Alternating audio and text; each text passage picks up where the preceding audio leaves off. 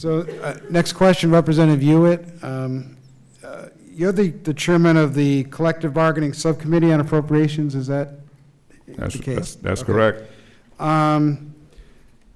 Do you feel it's appropriate to push for pay and benefit concessions from the state labor unions to reduce spending?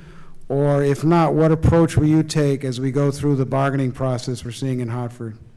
I think it was okay. God, I wish I had some water. Oh, my God. Oh, thank you.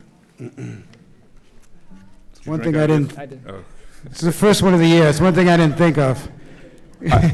I think it was okay what we did when it came to collective bargaining when the unions had to give back, but I think we're just asking them to do too much now.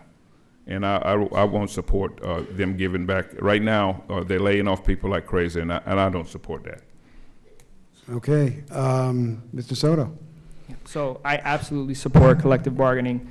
And I also support the fact that when we enter into a contract, that's binding, right? And if someone wants to change that contract, that it needs to happen with the agreement of both parties and not unilaterally. Can I raise just one Certainly, thing yes. before? This collective bargain subcommittee that I'm chairman of, I haven't had a meeting. I don't want to have one because of the simple fact that binding arbitration is binding.